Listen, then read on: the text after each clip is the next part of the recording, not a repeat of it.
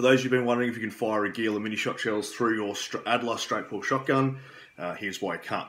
Here's an empty shell that's been cut down to 44.5 mil or 1 3/4 inches to demonstrate why this doesn't work. So we've got another one up in our tube mag. There is nothing in our chamber. It's already been cleared. So you could fire the first one when you go to cycle, or when you fire it, this is what's going to happen. So we're going to load this one in. Alright, now let's hypothetically say that we have a shell in the chamber we can fire. Now when you fire, you're going to actuate this bar in here that's connected by the trigger mech, which is going to send the next shell back into your loading gate.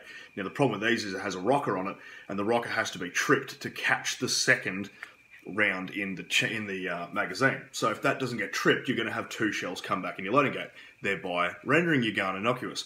So have a look up in here. You can see it's got nothing in there at the moment because you would hypothetically have this 1 round in the chamber. When you fire, it's going to send 1 shell back into there, which is actually going to be 2 shells like this.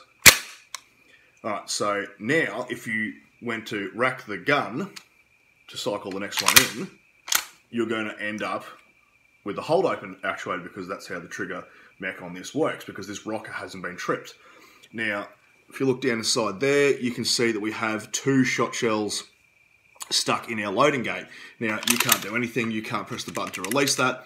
So if you do have that problem, you are unfortunate enough to have done this with a ADLER mini shot shells in your straight pull, all you're going to have to do is stick your doodle scratcher in there and push the one that's closest to the magazine back into the magazine. You can pull the other one up. Yeah, so push that one.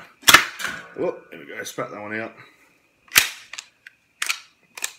And there you go, got that one out. So it can be a pain in the ass. So to answer your question, because I've had this about 5 times today on all my socials, no, you can't fire a ADLER mini shot shells through an ADLER straight pull shotgun, and that would go for any other straight pull shotgun that is a retarded semi-automatic, meaning it doesn't have a gas system, but it still has one of those buttons on the side.